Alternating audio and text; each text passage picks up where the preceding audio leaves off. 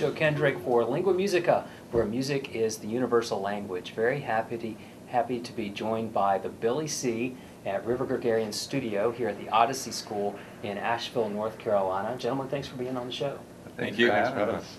So you've got a performance coming up at Belshare very soon, and can you tell me a little bit about how that came around? Well, we just wanted to be a part of cool things that are happening locally, you know, and shoot, I mean, you close down downtown and have a bunch of art and music everywhere, you know, it's pretty cool.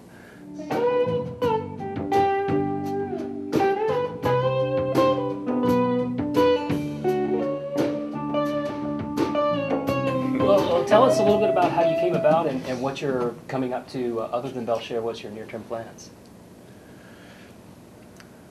Well, we've got some music that's available online, and what that music represents is our pre-production process, and so we're using it to help promote the group and to start having a presence, but we're also using it to develop our material and our sound the way that we want to. So we spend a lot of time in this room, and we'll work on some music, do some arrangements, listen back to it, kind of come up with what we think is going to be, the ultimate sound for that tune, the best that we could come up with, in that moment, or in those moments, and record it, and then, just live with it for a while. So right now we're kind of in the live with it period. We've gotten a lot of this music recorded.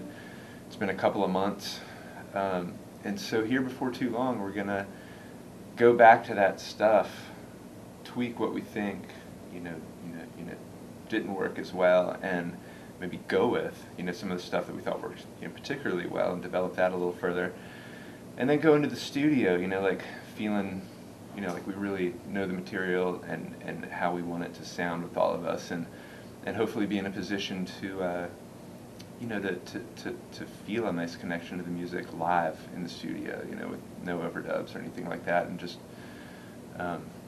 and record it that way. So with this digital age, we've all been a part of projects that have been, tracked, so to speak, and click tracks, and you do overdubs, and you send this here and send this there, and you can make nice music that way, but it does feel good for our group goal, target is to, I hate to say keep it real, but we just really want to have it be like in real time, all the time, and so. You like to make it harder.